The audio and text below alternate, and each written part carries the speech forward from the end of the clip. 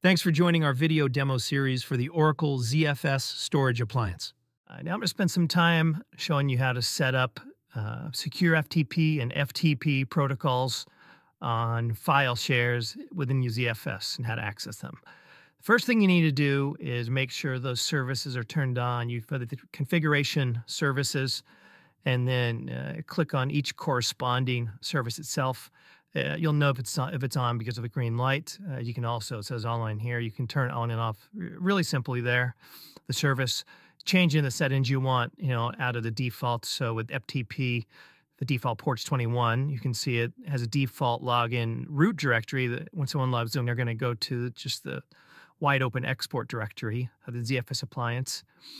And then over on the Secure FTP side, you basically can choose a port number and you can add RSA and DSA keys if you want to do that as well. So once that's configured, the next step is to go to whatever share that you want to have people access over, multiple shares, obviously, over that protocol. So by default, typically NFS is turned on in a read-write fashion. In this case, it's not being shared. SMB happens to be on, and we want to turn on FTP and SFTP. So in this case, we're going to uninherit it from a project because project has it to none, and we're going to say FTP is going to be read-write, and SFTP will be read-write as well. Go up to the top and just hit apply. The log, as it does require a login account whenever you log in, when they use these protocols, and it either has to be a local user or a directory-based user using either LDAP or NIS. In our case, we're using LDAP. Now that we have the share set up, we can then basically go into our FTP client and set up these connections. So we'll set up FTP first.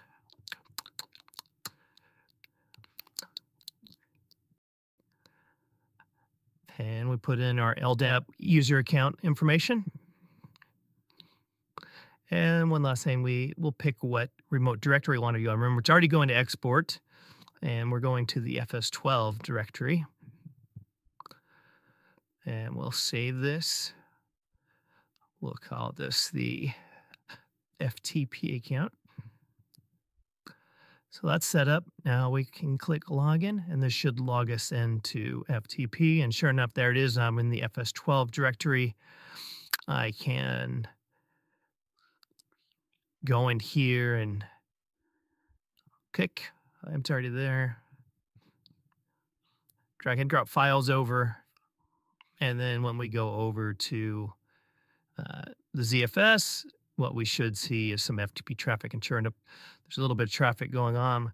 We can come into here. Let's close this and clean it up.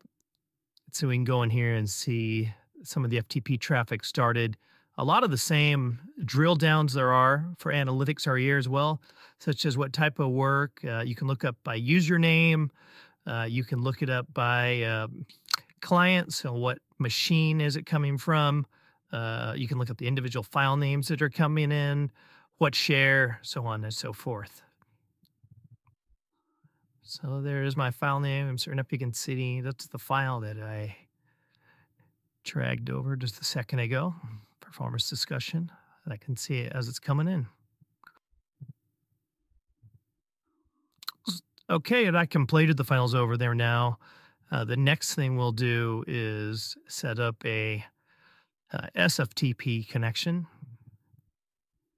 It's not very different. Well, here's a new SFTP. Change the port to 218, because that's the only reason. Same credentials. Here's where you can use that private key fob if you're using that. We'll set up the directory.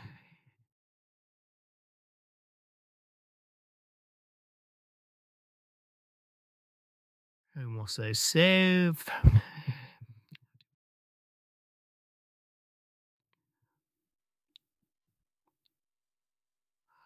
Have a login over Secure FTP.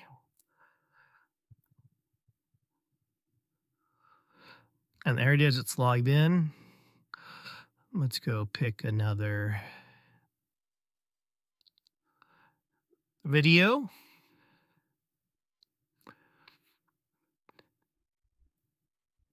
So I started copying this video. If we come over here, sure enough, you can see Secure FTP Traffic has started. So we're actually going in over that protocol. Same sort of drill downs here. Drill down by user, type of operation, file name, shares, projects, by client, whatever it is you're interested in looking at, you can grab that information. Looks like it finished right before I started recording the analytic, so that's complete. But that is how you set up FTP and Secure FTP on a share. Thank you very much.